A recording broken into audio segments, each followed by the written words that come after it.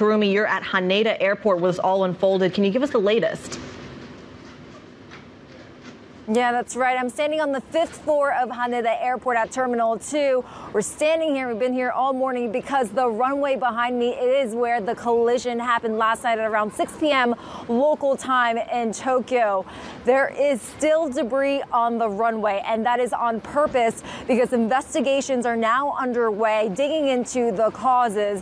And as you can see behind me, there's a little speckle of black maybe on my right shoulder. That is the debris. There is not that much to see. It was an Airbus A350-900. It was one of the newer planes, cost $300 million. Quite a big plane that went up in flames, and what's left is just the wing and a bit of the tip. Now, the 379 passengers that were on board this plane luckily survived the crash. They escaped through an emergency slide at the front of the plane.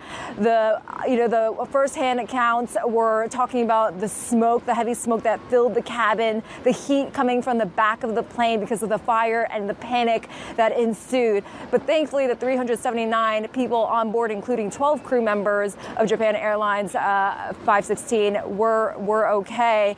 On the flip side, you mentioned the Coast Guard plane that it collided with. Five crew members were dead. One survived. That was the pilot. Now we're looking into the cause. Of course, the question everybody has on their minds is, how did this happen? Investigators are, of course, discussing it with the pilot. It may have something to do with miscommunication.